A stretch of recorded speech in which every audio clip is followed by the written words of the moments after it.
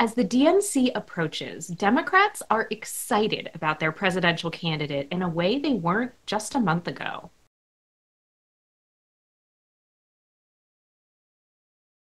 A new AP-NORC poll found that 2/3 of Democrats say they'd be extremely or very excited if Harris was elected the next president. That's compared to only 4 in 10 who said that about Biden back in March.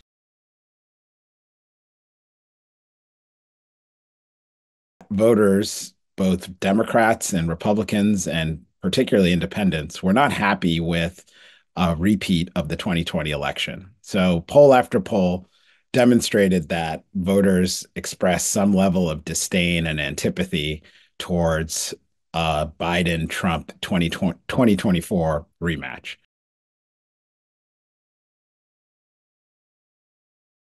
With that new enthusiasm, some Democrats are also more optimistic about their candidate's chances of winning in November.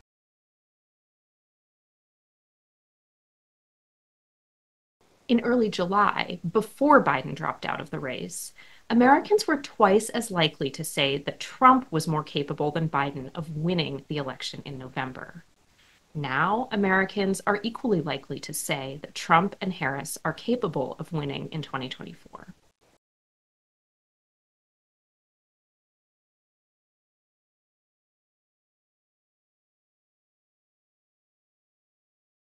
The AP-NORC poll also showed that Americans give Harris an edge over Trump on traits like honesty, discipline, and commitment to democracy.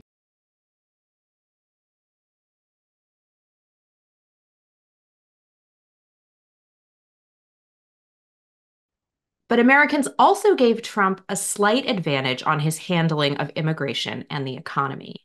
Those are two issues that could be important in November.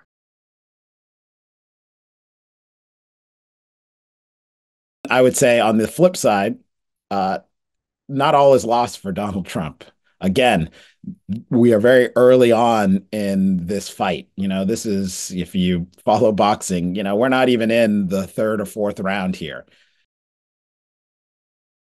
It's still a very competitive race. Americans are equally likely to see Trump and Harris as a strong leader and someone who is capable of handling a crisis, according to the new poll. But there are also warning signs for Harris in the poll. Only about 6 in 10 Democrats trust her to do a better job than Trump handling the war in Gaza, for example, which was lower than other issues in the poll. The question is whether or not she can sustain this momentum, sustain this level of enthusiasm and excitement, and get her to become the first African-American female president of the United States.